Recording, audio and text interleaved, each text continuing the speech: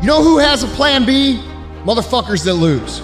That's a fact, okay? Every single person that wins big, every single person that you look at, every single person that you're inspired by, every single person that you aspire to be like, they only have one motherfucking plan, and that is they are gonna win or they are gonna die fucking trying, okay? All these people out there talking about, oh, well, if that doesn't work out, I'll just go back to this, whatever the fuck this is, which happens to be their miserable life they have now, all right? Those people always lose, and I'll tell you why. There's a real easy reason to understand. Because the people who go all in, the motherfuckers who burn the ships and leave themselves no other option but success, those people are dedicating all their skills, all their resources, all their energy into producing a specific outcome. And if you're competing against someone who's going all in with every resource they have, and you're only going half in because you're half in and you're half fucking out, guess what? You're gonna lose. So you guys out there with your plan B mentality, you need to take that shit, crumple it up, and set it on fucking fire, because all it's gonna get you is more of what you already have. I hate plan B. And I tell you why. Because we have so many doubters, as I've said earlier, the no-sayers. We have so many of those people that say no, and you can't do it, it's impossible. That is okay, because we just turn off, as I said earlier, and we listen and we hear the no being a yes. You can't do it, you can't do it, and all of that. So that is possible to do that amongst all the negative people around you. But when you start doubting yourself, that's very dangerous. Because now what you're basically saying is that if my plan doesn't work,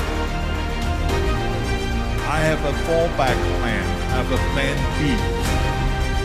That means that you start thinking about plan B, and every thought that you put into plan B, you're taking away now that thought and that energy from plan A. And it's very important to understand that we function better if there is no safety net, because plan B becomes a safety net. It says that if I fail, then I fall and I get picked up and I have something else there that will protect me. And that's not good. Because people perform better when there's no safety net. People perform better in sports and everything else if you don't have a plan B. I'm telling you, I've never ever had a plan B. I made a full commitment that I'm gonna go and be a bodybuilding champion. I made a full commitment that I'm gonna be in America. I made a full commitment that I'm gonna get in the show business, and I'm going to be a leading man. No matter what it takes, I will do the work. I will do the work over and over and over until I get it. And the same was in politics and everything like that. So to me, it is very dangerous to have a plan B, because you're cutting yourself off from the chance of really succeeding. And the reason, one of the main reasons why people want to have a plan B is because they are worried about failing. What is if I fail, then I don't have anything else? Well, let me tell you something, don't be afraid of failing, because there's nothing wrong with failing. You have to fail in order to climb that ladder. There's no one that doesn't fail. Here it is. I found that nothing in life is worthwhile unless you take risks. Nothing. Nelson Mandela said, there is no passion to be found playing small and settling for a life that's less than the one you're capable of living. Now, I'm sure in your experiences in school and applying to college and picking your major and deciding what you want to do with life, I'm sure people have told you to make sure you have something to fall back on. Make sure you got something to fall back on, honey. But I never understood that concept, having something to fall back on. If I'm going to fall, I don't want to fall back on anything except my faith. I want to fall forward figure at least this way I'll see what I'm going to hit. Fall forward. This is what I mean. Reggie Jackson struck out 2,600 times in his career, the most in the history of baseball. But you don't hear about the strikeouts. People remember the home runs. Fall forward. Thomas Edison conducted 1,000 failed experiments. Did you know that? I didn't know that. Because the 1,001st was the light bulb. Fall forward. Every failed experiment is one step closer to success. You've got to take risks, and I'm sure you probably heard that before, but I want to talk to you about why that's so important.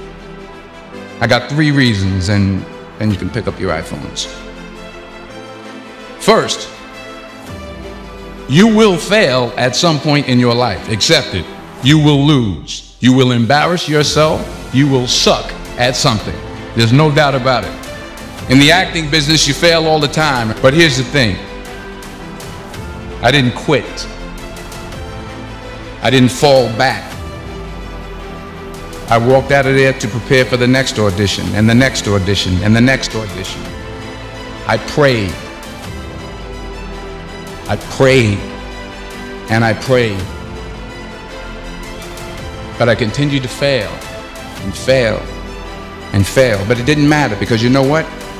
There's an old saying, you hang around the barbershop long enough, sooner or later you're going to get a haircut. So you will catch a break, and I did catch a break. You know what you're supposed to do. Deep down inside, I think everybody does. A lot of people just don't go after it, you know? And like most people start out and say, I want to be a this, but I'm going to get that to make sure I have something to fall back on. Yeah. And what you're doing is you're setting yourself up for failure, because you're going, there's a possibility that I'm going to fall back. And when you put that out there, then you fall back. But if you just say, hey, this is what I want to do, and you go do it, you usually get your stuff the way you want it.